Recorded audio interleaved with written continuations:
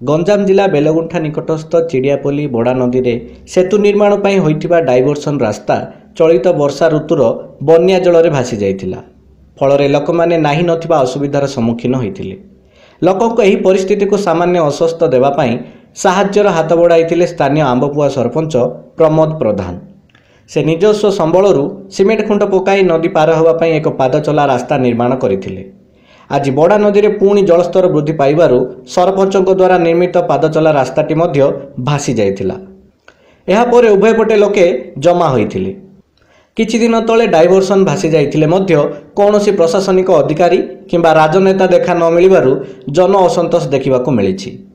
ଏହି ନଦୀ ଉପରେ ସେତୁ ନିର୍ମାଣ ପାଇଁ କାର୍ଯ୍ୟାଦେଶ ପାଇଥିବା ଠିକା ସଂସ୍ଥା ଉଭୟ ପଟେ ଦିଆଯାଇଥିବା ପଥର କାନ୍ଥକୁ ଭାଙ୍ଗି ଦେବାରୁ ଲୋକେ ଅସନ୍ତୋଷ ବ୍ୟକ୍ତ କରିଛନ୍ତି।